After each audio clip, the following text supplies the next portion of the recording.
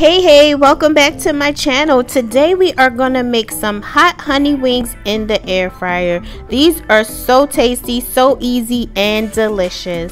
All right, let's get started. So as you can see, I have a bunch of seasonings that I like to use, but you guys don't have to use all of these different things. I'll let you know what I have, and then you can just use what you like. You will need, of course, the hot honey, and you're going to need a tablespoon of cornstarch. I use onion powder, and then there's some kickin chicken seasoning that I got from Ross, lemon pepper, parsley, oregano, cayenne if you want the extra heat, onion powder, poultry seasoning, and then I also have some Old Bay seasoning.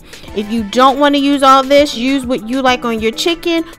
Or you can just use some Johnny seasoning or some Lowry seasoning salt if you want to make it a little bit easier. So here I'm just going to add in all of my seasonings. Typically I don't measure, but I would say if I had to measure for the amount of chicken that I had, which was probably about 1.5 pounds, because these wings are really small, guys. Maybe about 1/2 teaspoon of each one. And so if you were just using the seasoning salt, I would probably go about 1 tablespoon to maybe 2 tablespoons. It also really depends on how many pounds of chicken that you have. But these chicken wings were so tiny.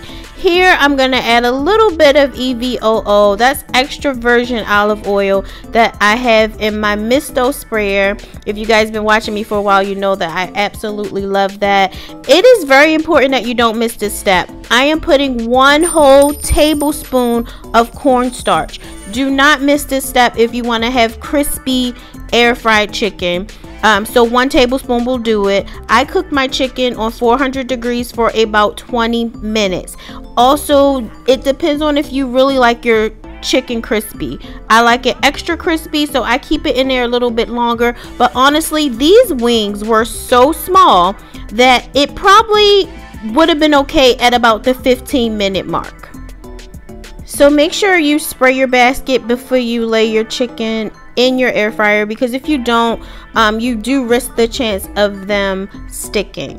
So as you're gonna see, in order to get the crispiness that you want when you're cooking in the air fryer, you need to make sure that you are spraying your meat often. There's not a lot of calories. I think for each spray there is about 5 calories when you use the sprayer that I have. All right guys, so this is about 5 minutes in the cooking process. It looks pretty good there.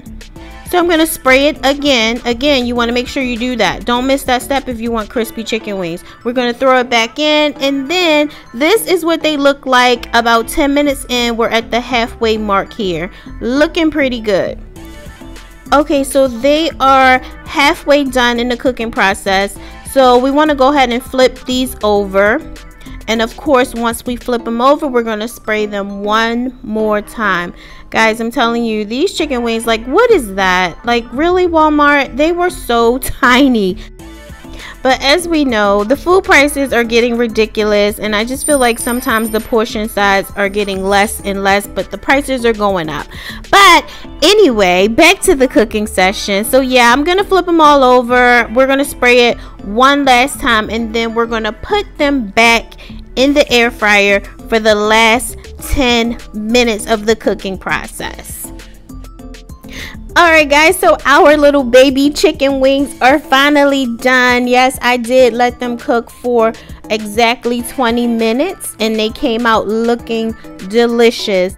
You guys know we love flavor over here. Yum. I'm going to transfer these over to a plate so we can go ahead and get ready to put the real star of this show today, which is the Trader Joe's hot honey.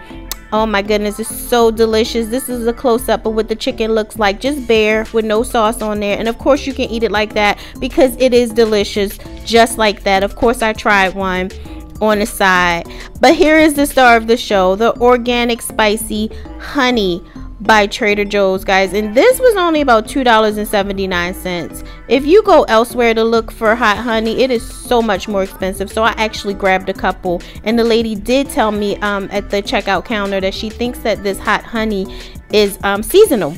So if you like to shop at Trader Joe's, or if you want to get some delicious tasting hot honey, go ahead and check out Trader Joe's. So I just drizzle just as much as I want on there, and this is all to your taste, guys.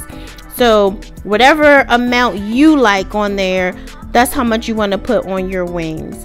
Oh my goodness, look at what the air fryer can do. Oh my word, guys, these were so good. I am gonna do a taste test at the end, so make sure you hang tight for a couple more minutes. I'm just gonna add on some green onion. That's pretty much just for garnishment to make it look nice and delicious.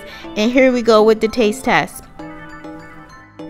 Yep, right before I tasted it, I added a little bit more of that hot honey on there. I'm gonna go in for the drummy. Let me know in the comment section below, do you guys prefer the drummies or do you like the flats?